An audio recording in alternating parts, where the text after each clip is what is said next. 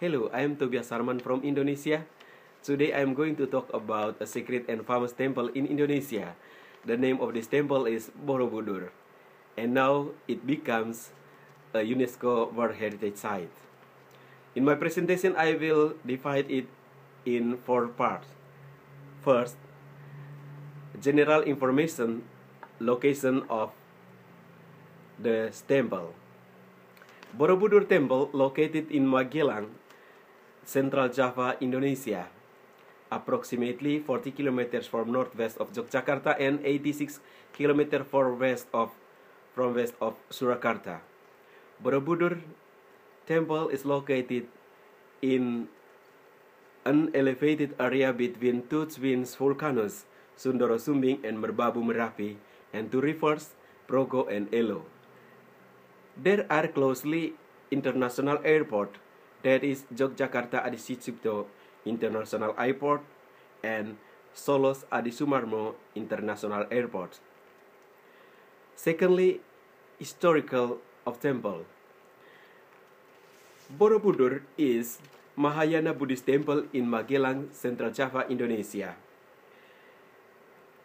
This is the world's largest Buddhist temple as well as one of the greatest Buddhist monuments in the world. But there is no definite written record of who built Borobudur or why it was built. It was likely founded as a religious site in the 8th century at the peak of the Sailendra dynasty in Central Java. The temple was designed in Javanese Buddhist architecture, that is Gunadharma, which blends the Indonesian indigenous cult ancestor worship and the Buddhist concept of attaining nirvana. The monuments both a shrine to the Lord Buddha and a place for Buddhist pilgrimage.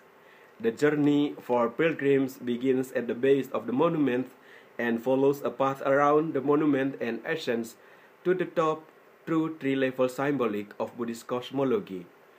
Kamadhatu, the word of desire, Rupadhatu, the word of forms, and Arupadhatu, the word of formless. Borobudur has the largest and most complete ensemble for Buddhist reliefs in the world. Thirdly, Borobudur Temple becomes a UNESCO heritage site. By 1950, some parts of Borobudur were facing imminent danger of collapsing. Indonesian government and UNESCO began to restore it in 1975 and finished in 1982. After the renovation, UNESCO listed Borobudur as a World Heritage Site in 1991. It is listed under cultural criteria. 1. To represent a masterpiece of human creative genius. 2. To exhibit an important interchange of human values over a span of time or within cultural area of the world, on developments in architecture or technology, monumental arts, town planning, or landscape design. And 3. To be directly tangibly associated with events or living traditions, with ideas or with beliefs, with artistic and literary works of outstanding universal significance. Fourth conclusion.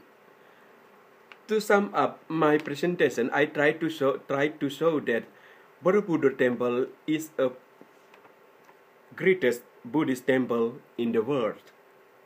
I mentioned the history of this temple and its location.